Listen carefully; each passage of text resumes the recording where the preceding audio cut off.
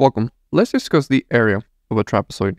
A trapezoid, it's a four-sided figure where there's only one pair of parallel lines. And to illustrate the area of this trapezoid, we're going to choose a vertex on the upper base, and then we're going to create a triangle inside this trapezoid. And now let's see what would happen if we get this section of a triangle and we rotate it clockwise around the intersection that we got on the other side of the triangle. Then notice that the original trapezoid, we were able to break this down into one big triangle. So the same formula that we have for the area of the triangle can be used to find the area of a trapezoid,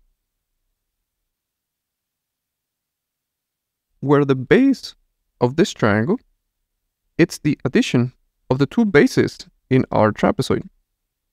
So let's show the original trapezoid. Notice that after our rotation, the length of this base landed exactly in this section. And the height of this triangle, it's the same as the height of the original trapezoid.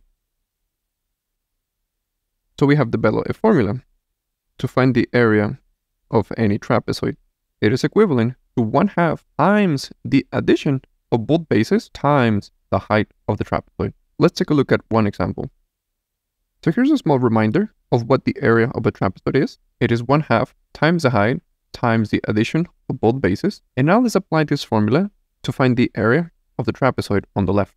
If we take a look at the givens, notice that we have the value of both bases in our trapezoid. The order does not matter, we just need the length of both bases.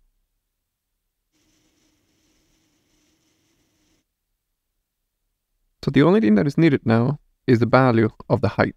And for that, let's choose one vertex in our trapezoid and draw a vertical line to it. The length of this vertical line is what we can refer to as the height of the trapezoid. But notice that we have created a right triangle. So let's just analyze that triangle individually.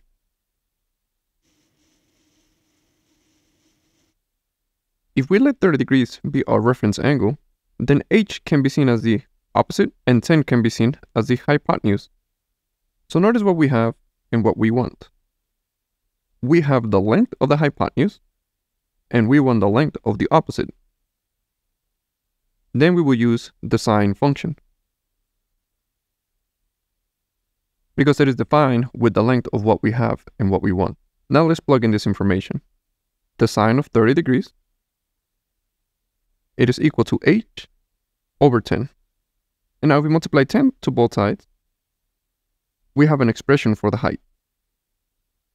10 times the sine of 30 degrees. Let's use a graphing calculator to find that value. So we can conclude that the height is of 5. And now if we use the information that we have just gathered and we plug it in to our formula, we should be able to find the area now. 1/2 times the height, which we found it to be 5, times the addition of both bases. So that will be 6 plus 14. Now let's simplify this result. And when we multiply those three values, we're going to get a value of 50. Let's assume that all the lengths were given to us in centimeters. And if that is the case, then the area will not just be 50, but 50 centimeters square. Hello. If you would like to continue learning about mathematics, you can check out the videos on the left.